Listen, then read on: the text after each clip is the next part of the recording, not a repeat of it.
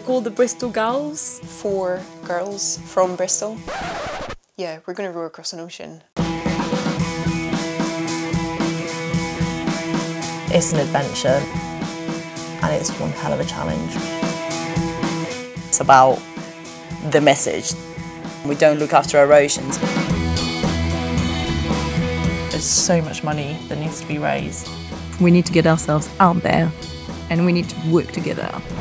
From this evening, I must give the British people a very simple instruction. You must stay at home.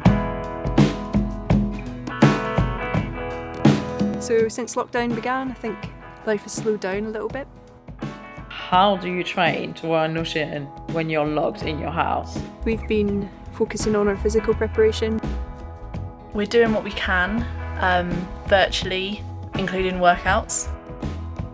So that's Friday's workout done. Really good session. We want to keep going, we need to keep going. Giving up is not an option. It's really important to us that we carry on with this campaign right now. Once the pandemic is over, the problem of ocean pollution and pollution of our global waters is still going to be there.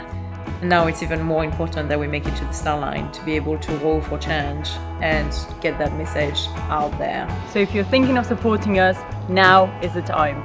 Any support is incredible and means the world to us. So yeah, check us out on thebristolgirls.com. That's thebristolgulls.com.